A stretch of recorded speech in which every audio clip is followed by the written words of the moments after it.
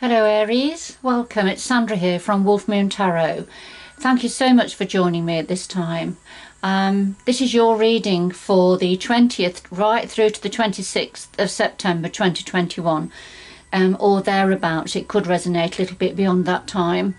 I've pre-shuffled your cards, Aries, to get your energy into the cards. So we'll start off with the Moonology Oracle deck. And just to say, as always, it is a general reading, so please take what resonates, leave the rest behind, or for somebody else. It may be somebody else's story this time, but it could well be your story, Aries. So let's see where this is going.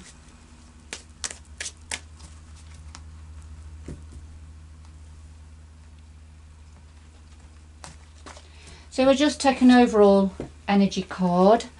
And we've got the full moon in Capricorn, and this is saying the end of a tough cycle approaches. So that's good news. That's good news at any time, isn't it, Aries? It's the end of a tough cycle on the way. Brilliant. All right, so we'll just do a final shuffle of the Anarchy Tarot. And we'll get straight into your reading, Aries.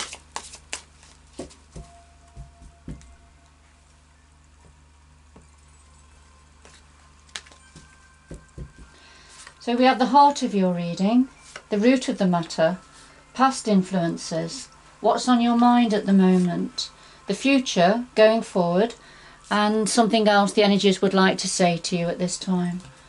And at the bottom of the deck we have the Empress, beautiful energy to start off with. This is a very expanding energy. It is a feminine energy, but it's not gender specific. This is about fertility, new growth, evolution. It's a very abundant and optimistic card to have as part of any reading, really. But obviously it all depends on the context that the Empress is sitting in. So let's see. So I'll just put that to one side. And then one more shuffle, or a few more shuffles. Just, can we have some clarifying cards, please, for all the cards on the table?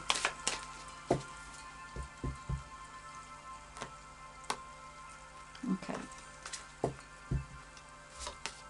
And just lay them on top in the same order for a little bit of depth. Okay, so at the bottom of the deck this time we have the Magician, who is the grand manifester in the Fool's Journey in Tarot. And the Magician is able to manifest the reality going forward that suits him, that he wants. It's an alchemy. It's bringing different factions together to create a whole that is purposeful and meaningful for him. So this is, for as far as your reading is concerned, up to now we've got two major arcanas, the Empress and the Magician. So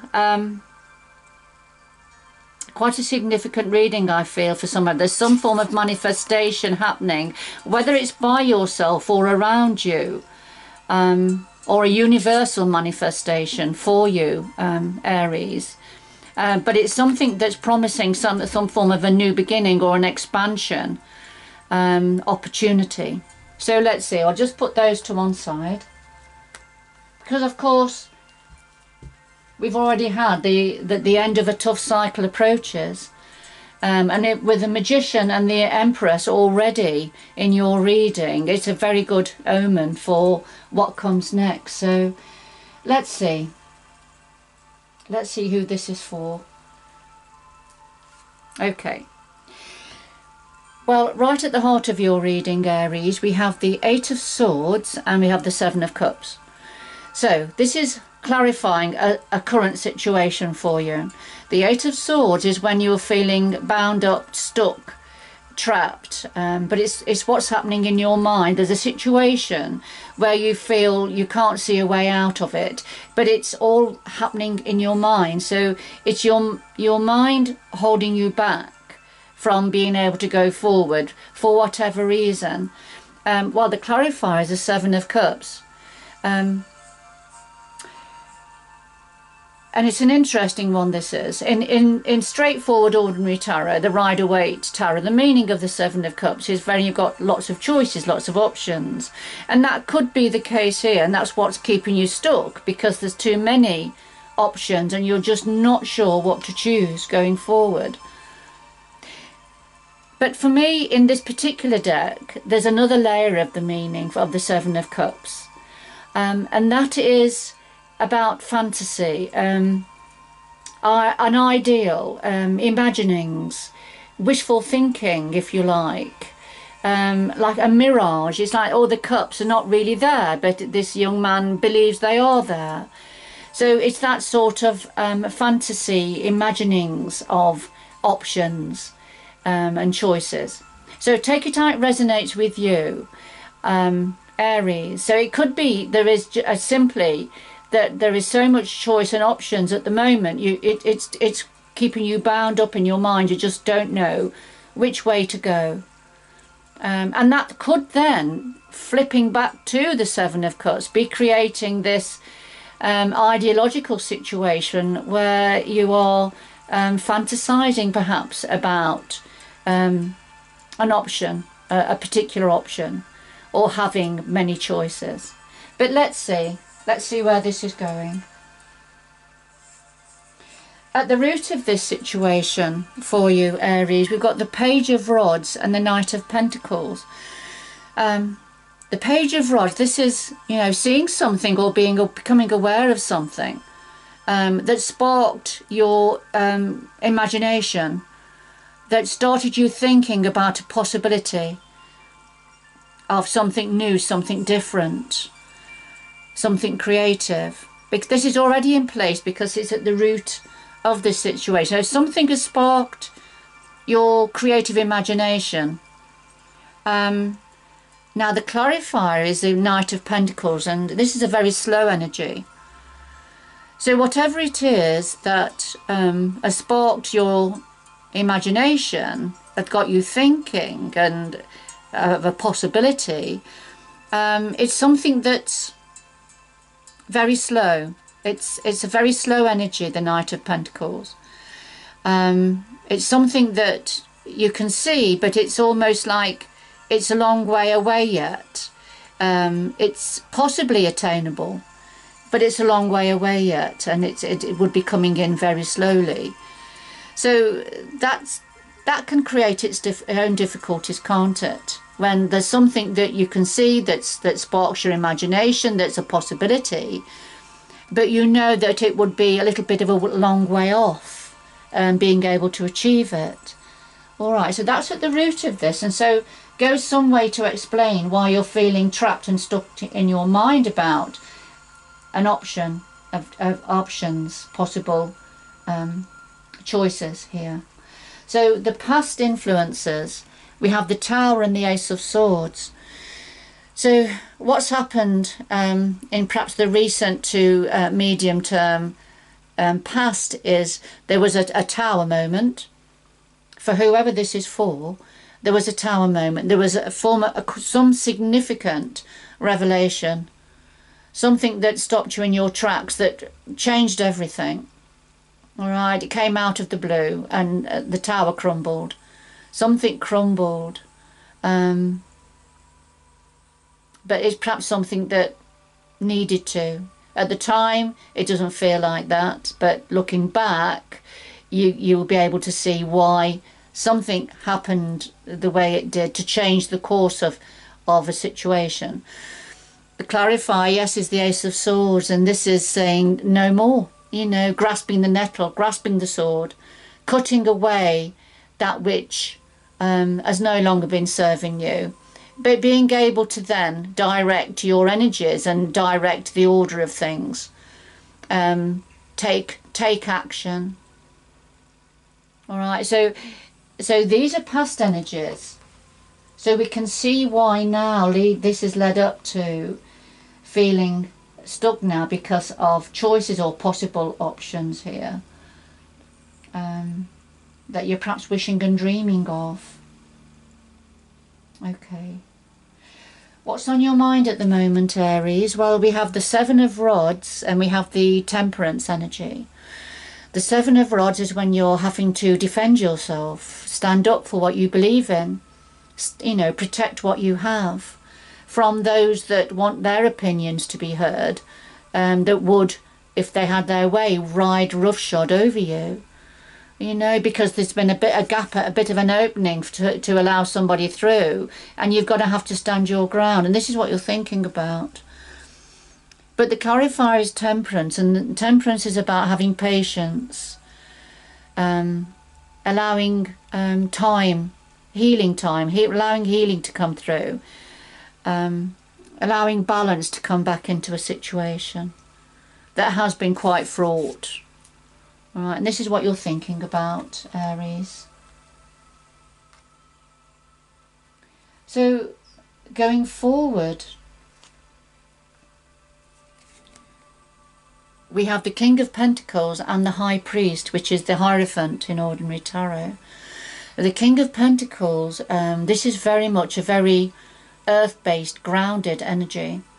This can represent an employer, somebody who handles and manages money very well, somebody perhaps who's in control of money. Now this is representing either an aspect of yourself, Aries, going forward, or this is somebody connected to you, somebody bringing in some form of balance. The King of Pentacles is a very trusted energy in the majority of cases. Now, so it's something to do with money or career opportunity or work opportunity here being presented. And the High Priest, the Hierophant, this is universal blessings. This is, you know, having the rubber stamp put on a situation from the universal energies and for your highest good. Or for the highest good of somebody connected to you. But it's certainly a very good omen, and it's bringing in blessings.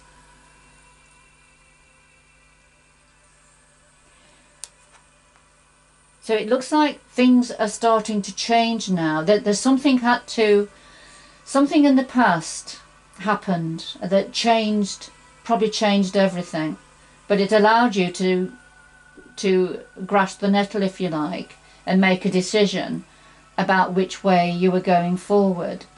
But it led on to, yes, and then there was something that sparked your imagination, but it just felt a long way away. So all these energies led to you feeling quite stuck in your mind about some form of a wish or an option that was around, but it left you feeling stuck. And you're thinking about somebody was perhaps allowed in, but you then had to defend yourself, stand your ground, but then have patience at the same time and allow time for healing. Because we've already also had the Empress and the Magician, haven't we? So there's some form of growth here, some form of an opportunity for growth, an expansion in a very positive way, and the opportunity to manifest within that, manifest the way you want to go, your reality going forward. Because going forward, yes, there's something to do with money, an opportunity, might be a job offer or a gift or an inheritance. But it's being given its approval and from the universe, and they were saying have faith and belief in this situation. And the end of the previous tough cycle is on the way. So it does look like, Aries, for whoever this is for, after a period of quite, a difficult situation and a need to allow time for healing, there is some form of growth opportunity now for going forward. Now, what the universe and the earth energies also want to say is we've got the Two of Swords and the Nine of Pentacles. The Two of Swords is very much about some form of a very difficult situation, very difficult decision to be made. And it could be a choice from two options. And that's why we may have then the Eight of Swords at the heart of your reading. Because this is a difficult decision to be made. And you can see this, the man is turned away from the sword. He's not choosing either sword, even though he needs to pick up one of the swords because of the rough seas in the background. But it is turned away because it's too difficult. Perhaps too personal, too close to his heart, perhaps. Because the clarifier is the Nine of Pentacles. And this difficult decision is something to do with a person who is very independent. Could be a woman, doesn't have to be, according to your gender. But, well, I mean, it doesn't matter. It could be a very close friend. It could be a work colleague. But it could be something to do with an intimate relationship. But the Nine of Pentacles is very much the independent person who is self-sufficient, earns her own money, manages her own money, is able to manage her own affairs, and is very comfortable and confident within her own skin. There's a bit of a difficult decision to be made here for whoever this is for. It's difficult to look at this. If this is not somebody around or connected to you, Aries, then this could be an aspect of yourself as the Nine of Pentacles. And as the Nine of Pentacles, there's some form of a difficult decision to be made or to be looked at and considered. Okay.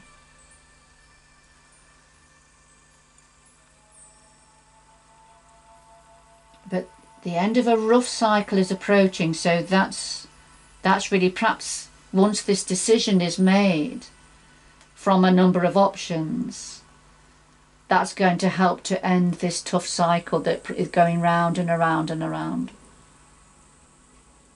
Okay, I'm just going to get, could we have two final messages please for Aries, 20th to the 26th of September. Two final messages please for Aries.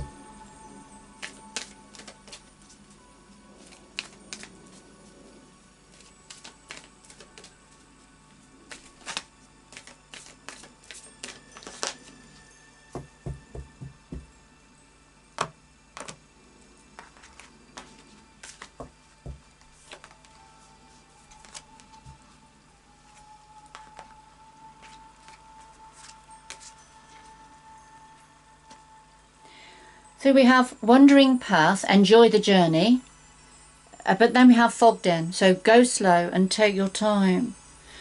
So they seem to contradict each other, don't they? But let's see what comes through for you. So wandering path, so this is almost like the beginning of a new journey for you, Aries. There's the compass, there's the map. There's the cross, which is where you are beginning. And it's about deciding which way to go. But you are right on the cusp of a new opportunity, a new beginning, and going in a new direction. But there is very much about, there's a lot of choice in this particular message, in this card here. Which way do you go? Do you go north, south, east or west? But the message behind this is whichever way you go, enjoy the journey. Enjoy the journey, Aries. And that's what the universe wants you to do. This is all part of your life journey. So as one cycle is coming to an end, which has been quite a tough cycle, there's a new one ready to begin here. But you're fogged in at the moment. There's something you're not clear about, you're not sure about. So what the universe and the earth energies are saying to you, go slow and take your time. There's no rush. There's no rush. Take your time in making the decision, because there's something that's not quite clear at the moment. Wait for a little bit more clarity, a bit more understanding of a situation. Wait for temperance to take its time, you know, for the healing to come in. Have some time out. Go slow, take your time, because you are definitely on the cusp of a new adventure here. Alright Aries, I'm going to leave it there. I hope you've enjoyed the reading. Thank you for joining me at this time. Good luck going forward, and I do hope you can join me again in the future. So bye bye for now.